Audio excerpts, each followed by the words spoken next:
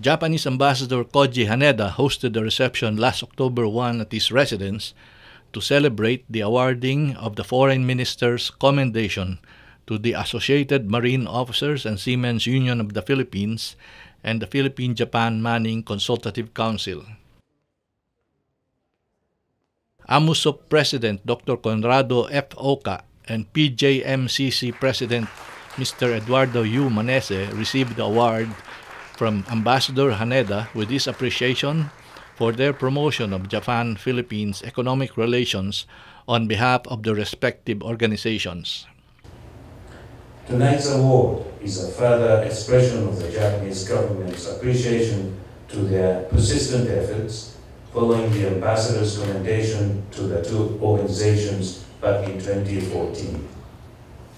Their legacy is one of the stellar examples of successful collaboration between Japan and the Philippines, one that complements each other by leveraging on respective strengths such as abundant young and competent human resources, extensive knowledge, and state-of-the-art technologies.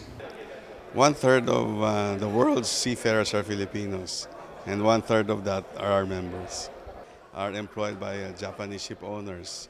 And to date, there are like how many? 35,000. So I think right now we're number one. We were given a commendation by the ambassador 5 years ago. So I believe that this is a higher commendation by the ministry. So this is a ministerial level naman. So this is a higher commendation. It's a big tribute to all of us, and not only us, but also all of the Philippine seafaring industry. In a press statement, the Japanese embassy said that around 34,000 Filipino seafarers are on board Japanese merchant ships, comprising about 75% of its total personnel.